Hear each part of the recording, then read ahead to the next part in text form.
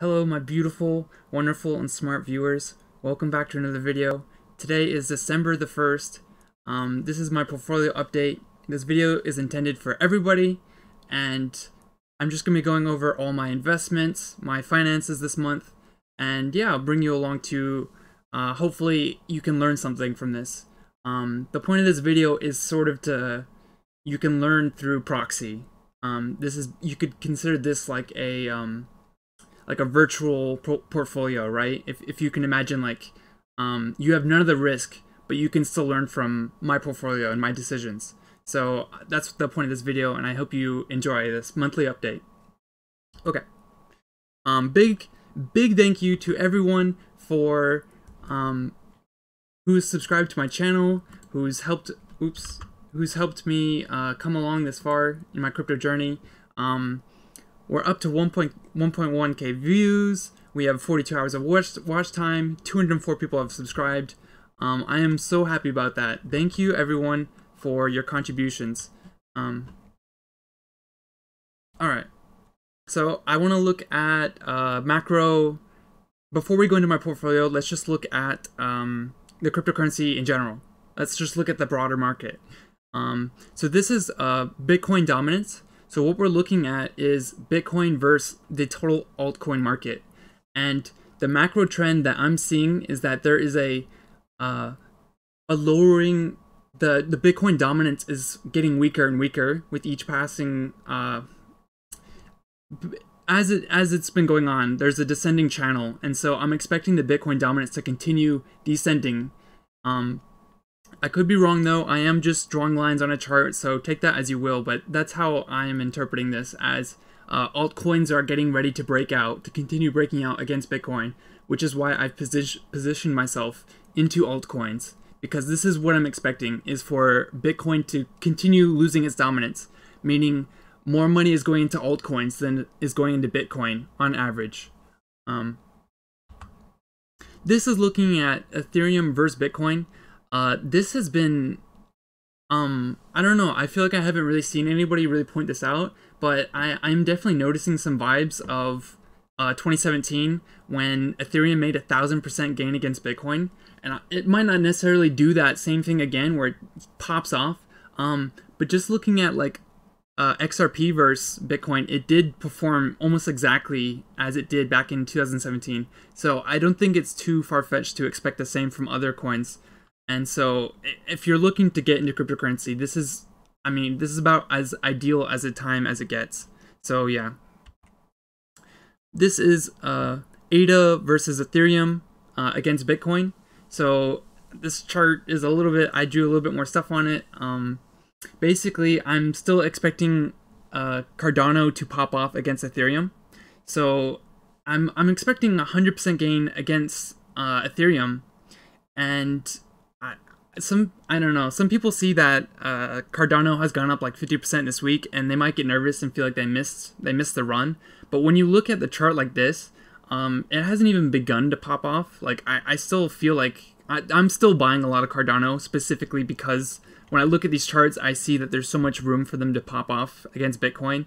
And I really think this is, like, I don't know, pretty ideal timing. If you're looking to enter the market, this is one of the best times ever. So yeah, I'm expecting 100%, 1000% gains against Bitcoin. So, I mean, yeah, that's how I'm interpreting these charts, and that's just my personal opinions. So this is my portfolio. We're finally getting around to it. As you can see, I've bought a lot more Cardano, as I was expecting. My Crow has unchanged. My engine is unchanged. I bought a little bit more Cosmos. I bought quite a bit more XDAI. But for the most part, my positions, I'm just reinforcing my positions, and I consolidated a little bit. I sold some Numar, some Ample, some Link, and some Ocean. I made some really good profits on Numar and Ample and Link, but I was just wanting to consolidate my positions into altcoins that I was more familiar with. So I'm basing my decisions off of how much I know about the coin versus how well I'm expecting it to do. And so even though I do think Chainlink is going to do really well, Ample's going to do really well, Numar, I don't really know, but I'm just more bullish on Cardano than anything else, and so I was just consolidating my position into what made sense to me. And it's not necessarily, might not work out the best, but I just feel more comfortable. Like, I sleep easier at night with these positions. Like, having more Cardano makes me feel better about myself, just because I am more comfortable knowing about what's going on, as opposed to Chainlink, where I'm less confident in what's going on or the price. So this is October 1st. This was from the first video I made. This is what my profile looked like when I made that video. I was vastly weighted towards Crow, and this is kind of like a residue from the past, right? This is kind of like a residual investment from back in 2018 when I was just getting into cryptocurrency. So my portfolio at the time, I still have some Crow, but I'm like super bearish on Crow, to be honest. Like, I think it's a terrible investment. So so let's go to the next update video. So this is from my second video, and my portfolio was so much more well balanced. I have so much more invested in altcoins, and I just feel so much better when my portfolio isn't half Crow. So yeah, I like the look of this. And then this is today. So today my portfolio, Cardano has taken the first position, and perhaps by next month, maybe Cardano will make up 60% of my total portfolio. Yeah, I think that's not too unreasonable to think. I think Engine might go down a little bit unless Engine starts outperforming. So there is some good news for Crow holders, and that is that they are releasing the Crypto.com debit cards in Canada, and they are going to continue enabling more users to use their platform. And then they're also doing leverage trading on their trading platform, or on their website. So those are all good news. I don't utilize any of those things as an American user. I don't have access to those. But Cardano is just popping off. I might make another video, another update on all the news going around with Cardano, because it's very bullish. And yeah, there's so much going on. I could make a video every day about Cardano if I wanted to. But I just want to keep my videos tight and valuable. I don't want to waste your time, so I'm just trying to focus on making the best video and not just producing as much content as much as possible. But yeah, let me know what you think about my portfolio. Let me know what your portfolio looks like. So this is in terms of US dollars. Before it was just in percentages, but this is actually in US dollars. So this is from September 29th. I had so much Crow. I think at one point I had $30,000 worth of Crow. But the price has since come down so much. I think it's come down like 60% since then. So yeah, this is from my second video. You'll notice that I'm always buying more unstoppable domains. Every time I have excess in a position, so with Crow, every time I would earn interest, so every week I'm getting like, well, at the time I was getting like $100 of Crow. Today I'm only getting like $20 worth of Crow. But with that $40 of interest I'd earned, I'd put it into unstoppable domains or into other positions. And so, yeah, you'll notice all my old positions increasing in value and my unstoppable domains increasing in value. And that's because I'm using all the interest I earn on my positions to buy up other coins. So I'm probably going to do the same with Cardano in the future. As I earn interest from staking, I'll probably put it into other positions like unstoppable domains or into smaller alts. So this is my most recent update. My total value in US dollars is catching up, but my value in Bitcoin has gone down dramatically. And so the only thing that matters, the US dollar, you can pretty much ignore, because the value in US dollars, I mean, let's be honest, US dollars are kind of worthless, or at least to me, they're worthless. I immediately put all my US dollars into cryptocurrency, and that's because there is no long-term value in holding it. So if we just look at Bitcoin, we can see that my position is still going down. So once upon a time, I had 3.2 Bitcoin, then 2.04, and now we're at 1.5.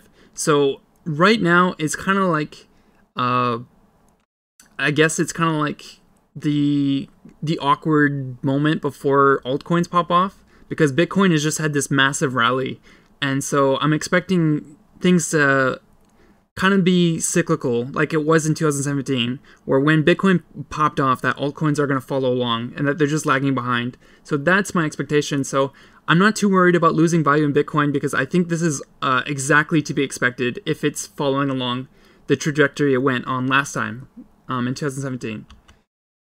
So this is my monthly earnings. So this month, the vast majority of my income came from unemployment benefits, and then I earned some passive income from Pornhub, from FanCentro, and from commissions. Commissions is just for when people ask me to do like a photo shoot or make them a video, and so I don't like doing that, but I will do it occasionally, and so yeah, it's just a nice way to earn some passive income.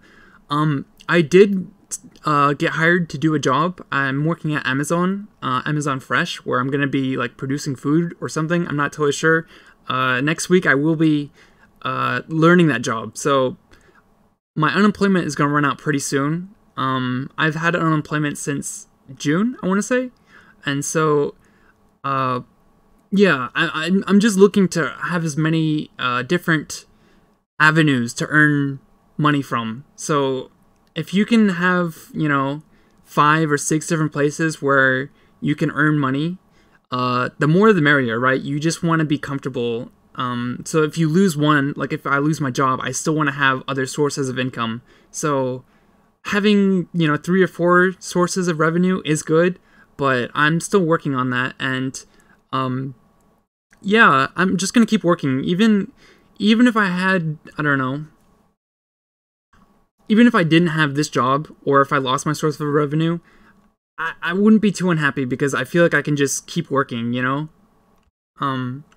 Okay, so total spent. So this month I only spent $108. You should take note that the amount I spent this month was not even 1/10 of what I earned.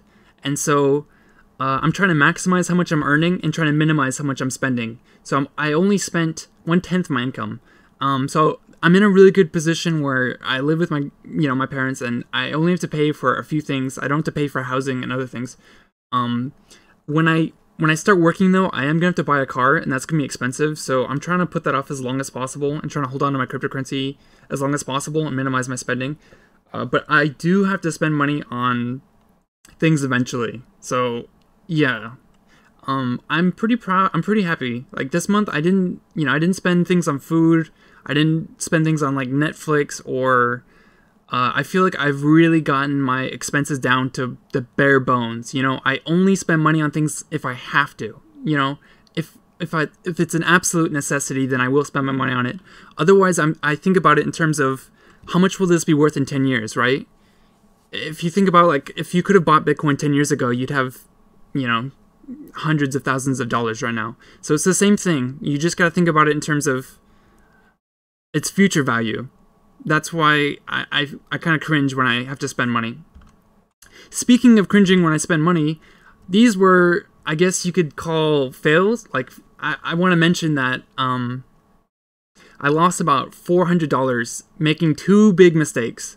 So the first mistake on the left, God, I cringe so hard at this because I should know better, was I deposited some DAI onto Crypto.com, and users have always complained about this, and I knew about it, which is why I'm like facepalming really hard, is the fact that it's a low liquidity pair on Crypto.com, so they don't have a lot of DAI on hand for you to trade with, and it's so frustrating because I just wanted, I don't know, I should have deposited it on Binance where they have much more liquidity, or I could have exchanged it on Uniswap and been just fine. But specifically because Crypto.com doesn't have much liquidity for DAI, when I exchanged it for Crow and then for ADA, I lost $200 making that transaction. So extremely painful for me. Losing that much money because of my choice to use Crypto.com is inexcusable. And then the other mistake in the top right here was I was providing liquidity for Wrapped ZEC and Stake, and I provided way more Stake than I did for Ren, and what happened was it had to adjust it, so it had to even out the ratio, and when it did that, I lost $200. I wasn't aware of that. I'm still kind of new to providing liquidity. I just wanted to share my experience so that maybe you won't make the same mistake. It might be just an issue with HoneySwap because HoneySwap doesn't have much liquidity. But yeah, when providing liquidity in the future, I'm going to make sure I have an even ratio of the two tokens I'm providing liquidity for. I didn't know it would be an issue, but apparently that's an issue. So yeah, just be wary. I'm going to be wary in the future. I'm not going to beat myself up too much about losing money. I think this is all part of the learning process. And yeah, I just wanted to share that with you. Alright, let me answer this question by Crypt Crusader, who has been commenting on all my videos. I super appreciate that. What a wonderful guy. He says, okay, I've got a couple questions, if that's okay. How did you get into cryptocurrencies, and do you consider it a hobby or like a profession? Okay, so how I got into cryptocurrency was, in 2013, my neighbor who works in IT was, we would play video games together, like Warcraft and Dota, and he was basically into computers and technology, and he was very aware of the scene at large. And so I'm not quite sure how he found out about it, but he at one point told me about cryptocurrencies and Bitcoin specifically, and he just described the whole process of mining it with your computers, and it's a network of computers to run this to run this thing, and that it's kind of like virtual money. And I immediately kind of understood what he was talking about. I don't know, as someone that just used computers my whole life, it just made sense to have a virtual currency. And I didn't do anything with the information. I was only 13 at the time, so I couldn't utilize it. I didn't have any money to buy Bitcoin with, but it was very exciting. I remember hearing about how it was worth $1,000, and yeah, I consider it a hobby. It's not really a profession, at least not yet. For me, it's just a downtime thing. Like I do it when I have nothing else to do, or I do it to pass the time, because for me, this is very fun. Okay, so I saw I'm reading the next part. I saw in her bio that you struggle or have struggled with depression, anxiety and depression. Same. So how has cryptocurrencies helped you with that? Well, I'm really glad that you noticed that. I always disclose this information so that other people with anxiety and depression don't feel alone, and that they know there's other people who struggle with that sort of thing. And I hope my videos help you with your own anxiety and depression. So cryptocurrencies help me deal with my depression by feeling less anxious about money. I am trying to become financially independent, or cryptocurrencies give me something to do with my money. So I have this goal to invest and save money for the future. So when I look at my portfolio grow, this is the sort of thing that gives me a reason to live and to think about the next day, is so that, one day this portfolio will grow into something really big and beautiful, and it gives me a reason to, I don't know, purpose. Not only purpose, but like, if you're not careful with your money, then financial stress can literally dramatically lower your IQ. I mean, if every day you just spend your money the moment you get it, and you don't want to look at your bank account because you're scared of how much you spent, then that sort of thing can really drive people crazy. And so my goal is to not only not be stressed about my money, but I want it to be a source of happiness for me.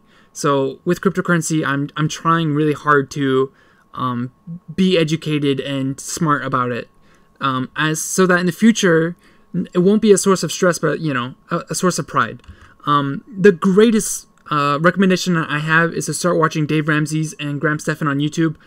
They will do some wonderful financial education, and that's what got me into investing. So I think in 2018 I started watching these guys on YouTube, and everything on YouTube I pretty much watch. So I would highly recommend watching these two. They talk about investing and how to save money. And then the next part is, do you do anything else with your free time besides YouTube and video games? Like video games, school, and work?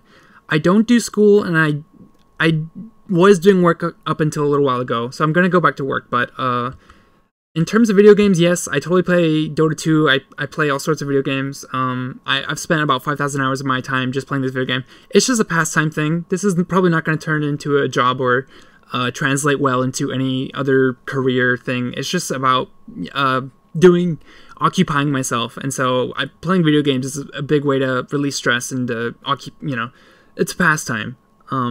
And then of course I spend a lot of time watching Twitch stream. I watch people play and do anything, I just do it for fun. Have you ever thought about making like a starter course for someone who's thinking about dipping their toes into the world of crypto? Maybe. I don't know. I don't know how interested I am in doing that, because I don't have the production quality to make a substantial, or I feel like I wouldn't be really happy with, I don't know, the videos I make aren't, I'm not the most prolific person, so I can't really make a nuanced quality video describing how everything works, and I like to talk about my opinions or my thoughts, because those are subjective and I can be loose with them. I feel like I feel less pressured to be accurate or, you know, factually correct with that. But yeah, thank you so much for watching my videos. I really hope you enjoyed this. That's the end of the video. Thank you everyone who's subscribed to my channel and has stuck around. Really appreciate everyone who's been here. And I just want to say, I hope everyone has a wonderful week. Thank you for watching.